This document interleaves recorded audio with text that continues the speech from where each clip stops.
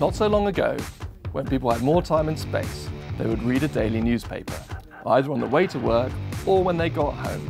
The newspapers would keep their politics on the opinion pages, and their news coverage would be broadly neutral. Today, of course, looks very different. The majority of people still get their news from television and newspapers, but more than a third of people are getting it through their smartphones. News breaks at all times of the day and on the web first. So, how to cut through all the noise and how to tell what's real and what's fake. The first rule, break out of your bubble. Being loyal to one source of news, a newspaper, a website, television or radio, is not going to keep you fully informed. Try to absorb all sides of the debate. If you're a committed liberal, try the Daily Mail or Fox News, or vice versa. Has the news actually happened? You may think this is a funny question, but keep your eyes out for the words could, might, may, or threaten to in the opening paragraphs. But remember, not all warnings come true. How many sources can you spot?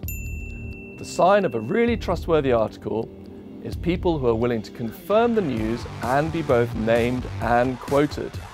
This holds true of everything from an eyewitness account of a disaster to a behind-the-scenes article about political intrigue.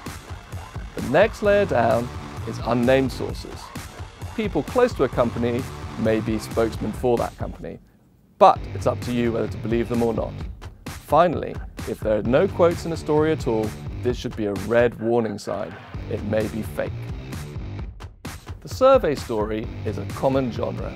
There are plenty of news reports to tell you that 60% of people in Britain prefer cats to dogs, or 1 in 3 people is scared of knife crime. What was the sample size? And was the research commissioned by someone with an interest in its findings? Remember the old saw. News is what somebody somewhere doesn't want you to print.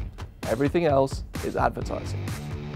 Nobody likes admitting that they're wrong, and newspapers tend to bury their corrections. Make sure you read them so that you know when a mistake has been made.